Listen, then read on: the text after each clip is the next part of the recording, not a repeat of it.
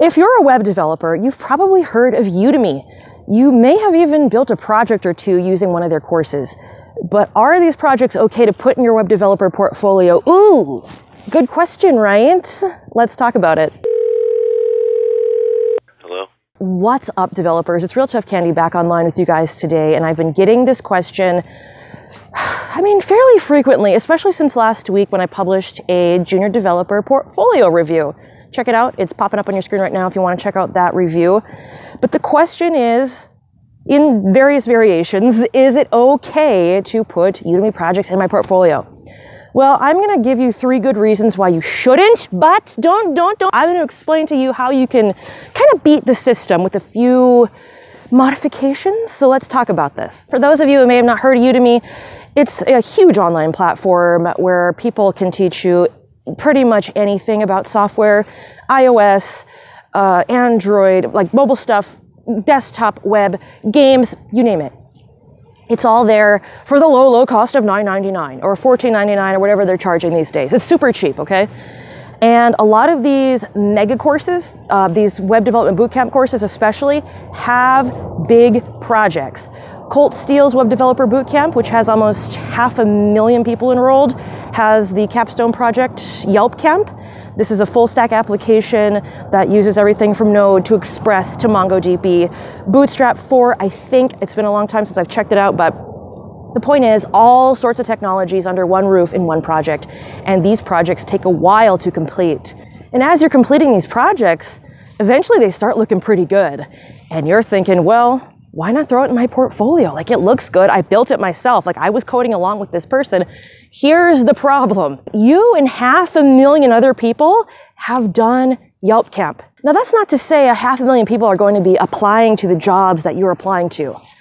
But recruiters have seen Yelp Camp. Senior developers have seen Yelp Camp, and more people who are responsible for hiring decisions are seeing these projects. And as soon as they see these projects, you're not putting yourself ahead of the other candidates.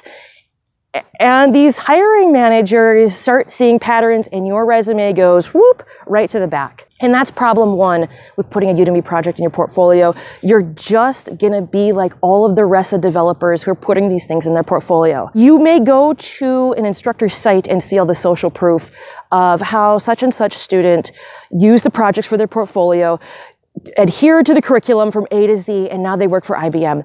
That is seriously great for them. Seriously, like, congrats, that's a huge deal.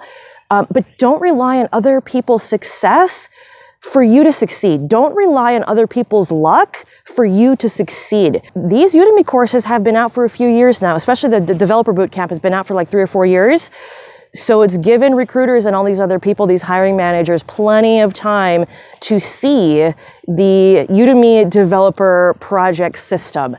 And the minute they smell that, ooh, it smells like a Yelp Camp. Ooh, oh, ooh, that smells like Smart Brain from Andre Nagoy's awesome course.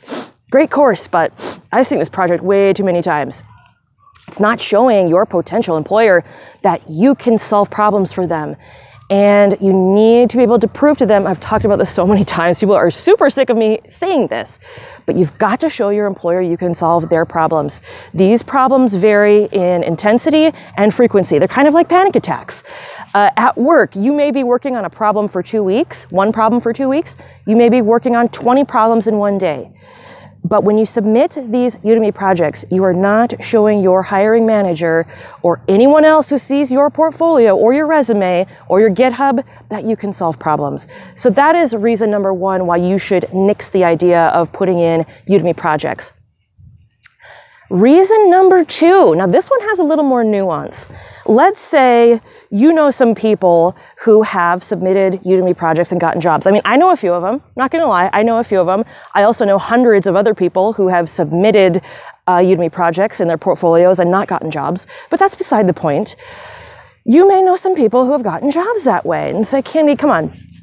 Not everyone has seen Yelp Camp. Not everyone has seen Maximilian Schwartzmiller's Node project, okay? And it's pretty banging, and it's in my portfolio, and I've gotten callbacks and interviews. Okay, that's fair enough. That's fair enough. But here's the problem. When you get called in for an interview, the senior developer sits down, and this person has some questions. This senior developer has some questions about how you built this. Why did you decide to use MongoDB in this project? What was the rationale behind using Node instead of PHP? You better have a freaking good answer for that, because if you have a deer in the headlights look and say, actually, that was from a Udemy course, I don't know, I was just following along, you're not going to get the job. You're not going to get the callback. You're not going to get the job, and it's back to square one. This is problem 2 with putting Udemy courses in your portfolio. You don't have the opportunity to take a look at the architecting. You don't have an opportunity to really understand why such and such instructor is having to use these technologies. Because they're cool? See if that flies in a board meeting. See if that flies with your team meeting when you're planning a new project at your 9-to-5 job.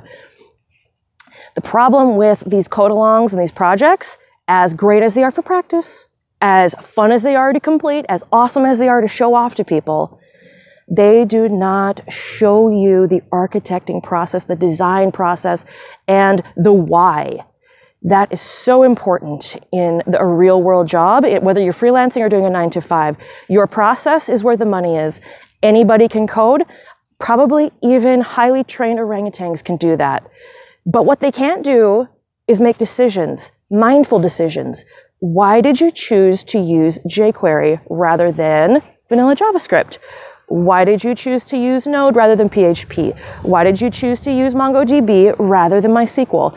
And if you don't have an answer for that kind of stuff, guys, you just wasted a lot of time, and it's really discouraging going to these interviews time and time again and wondering, why didn't I get that callback? If you're putting Udemy projects in your portfolio, might be a pretty good reason why you're not. Reason number 3 why you should avoid putting Udemy projects in your portfolio, there's this little thing called licensing. And if you're doing line for line what your instructor is doing, what your instructor is showing you, it doesn't matter what kind of course it is. It could be a complete bootcamp, it could be Node, it could be whatever language, whatever hot technology, Svelte. I don't care what it is. Doesn't matter what it is. But if you're putting these projects in your portfolio line for line, you need to check that license, because you don't want to be plagiarizing people. And a lot of these licenses, this is where you can get in some trouble, like legal trouble, and you don't want to be dealing with that. You're trying to get a job. You're not trying to face litigation. Yeah, well, and let's be honest, you probably won't, but there's a possibility that you might, and it's just not worth it. You have to make these projects your own. And if you're doing it line by line, you're plagiarizing and you're stealing their work. And if you're not giving credit in your portfolio somewhere to that project, it can get you in some trouble you wish you wouldn't have even touched. Most of these projects are on GitHub. You can download the starter code. Just check the license. Check to see what attributions are needed, when, why, and where. This is something no one talks about because it's really boring, at least on YouTube, but licensing is something you need to be very cognizant of when you're doing these projects and passing them off as your own. Because yes, it's open source, but there are some rules. So read the license. There's all kinds of different ones for open source. One of the most popular ones is MIT. I think that's the most permissive one.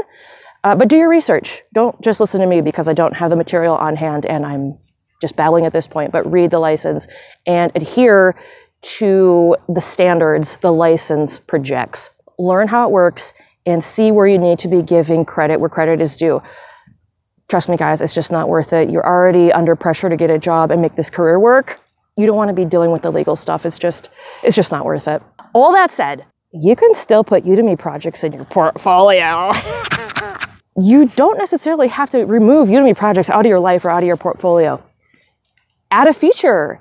Make these portfolio projects your own. That way, you are advancing yourself in front of the pack. You're putting your stamp on this project. Like, yeah, I got inspiration from Andre Nagoy from his Smart Brain project, but now it's mine. I put all these different features on it. You get to learn about architecting. You get to learn about project planning. The whole development process and making it your own. And that sense of ownership can take you so far. Just put some little tweaks on it to make it your own. Destroy the CSS and maybe add some less or Sass or refactor the HTML, make it semantic HTML or something. These changes don't have to be life-changing, as I've said in other videos. These things don't have to be life-changing, but make it your own. That way too, when you go into the interview and they ask you, okay, why did you add such and such authentication this way? Or whatever question they throw at you, you're gonna know. And you can say something like, you know, I explored my options and I decided process ABC was more efficient than process EFG. I mean, that's going to impress most employers that you did your homework, especially as a junior developer. It shows them that you're inquisitive, that you're a problem solver, and that you know where to go to get your answers. So that is probably the main way of getting past the Udemy problems, is making these projects your own. There's just so many benefits to that.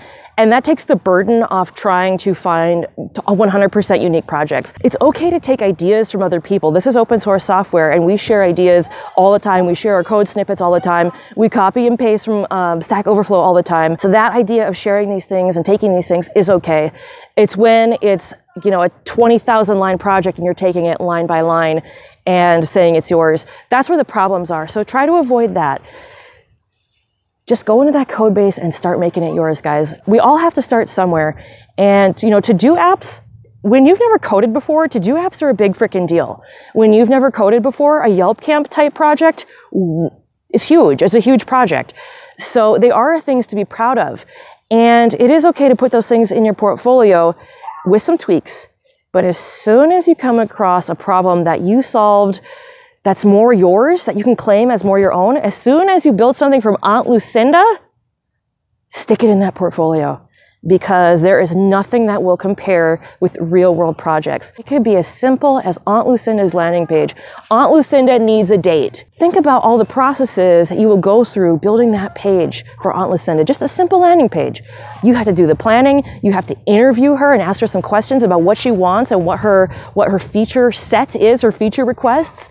You have to choose the technologies and refine them. You have to refactor the code and all this stuff. And these are things you just don't do, even with the best Udemy instructors. There are some really good instructors out there, but that's the limitation of the Udemy platform and all these online platforms that give you these projects, is that they don't let you see the architecting and they don't fill you in as to why these are the best decisions. And you're a decision maker. As a problem solver, you're a big decision maker. So I hope this video was helpful. I want to hear your thoughts on this. As always, I thank you guys for watching, and I'll see you in the next video.